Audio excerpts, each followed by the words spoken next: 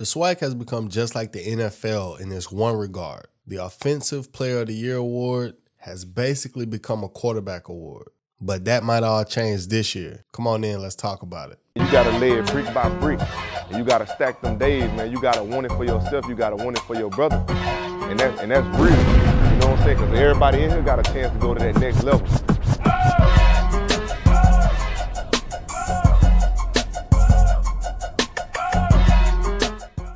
It has been a long time since a running back has won the SWAC's Offensive Player of the Year award. The last time it's been done was by Alabama State's Malcolm Cyrus. And in that season, he had 1,662 yards, 12 touchdowns on the ground, and 380 receiving yards and 1 touchdown on 28 receptions. That was in 2014. And even then, he shared the award with Alcorn State's QB John Gibbs Jr., who had 2,482 passing yards, 21 touchdowns, and 1,006 rushing yards on the ground with 11 touchdowns. But like I said in the opening, this year may be different. Alcorn State is returning Agent Zero.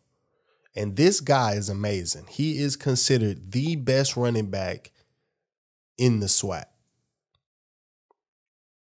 But how good is he?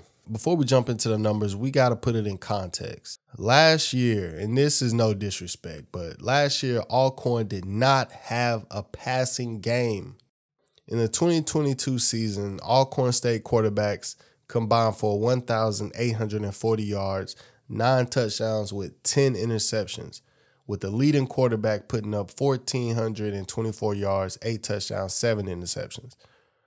That's not going to scare anybody. The Braves would go 5-6 on the year, but the lone bright spot on offense was Jarveon Howard, a.k.a. Agent Zero, straight out of Columbia, Mississippi. Howard is a transfer that came in from Syracuse, and from the moment he transferred, it was high expectations all across the board. Everyone was excited for it, but the best part is he delivered on those expectations. Listed at 5'10", 200 pounds, Howard instantly became a bell cow back. In 11 games last year, Howard carried the ball a minimum of 20 times in 10 out of 11 games, going over the 100-yard mark 6 times. His best performance came against Arkansas Pine Bluff, where he would get 299 yards, 4 touchdowns on 23 carries, as well as 2 receiving yards. On the year, versus stacked boxes, 8 men, 9 men in the box, Howard put up 1,275 rushing yards with 12 touchdowns. Now, you may be saying, man, that's not going to win Offensive Player of the Year next year. What are you talking about? That's where Tyler May can come into play. If he is as good as advertised, teams will no longer be able to stack the box against Agent Zero. If the ability matches the hype, we may be talking about 1,800 yards, 18 touchdowns. Now, there's a lot of people out there saying Howard's going to go for 2K. If he does that, we may be looking at an offensive MVP. Now, last year, it wasn't even close because Shedeur completely destroyed the SWAC. But no QB that's returning has that sort of resume for playing at that type of level. So my question to you is, what do you think? Do you think Jarveon Howard is going to win Offensive Player of the Year? Or will it be a quarterback once again? Will it be Jeremy Musa of Florida A&M, Trayvon Conley of Prairie View A&M? Or is a dark horse quarterback going to come out of nowhere like Jason Brown of Jackson State? You can even throw in Andrew Body if he has a bounce back year for Texas Southern.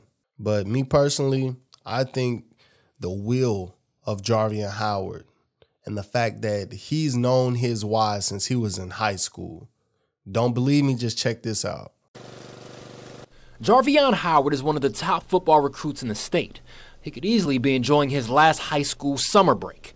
But here the East Marion running back is, spreading concrete under the scorching Mississippi sun. I look at my mom each and every day as a hard worker because, single parent, coming in, trying to provide, with what I need, So that's why I'm out here trying to get it. I don't want to actually have my mama going out her way to actually trying to make sure what I need for school.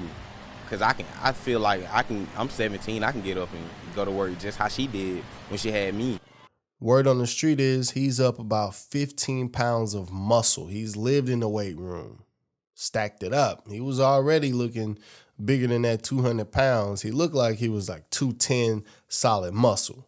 I think he has a really good shot to pull it off because it's been about 9 years since we've seen another guy even split the award with a quarterback.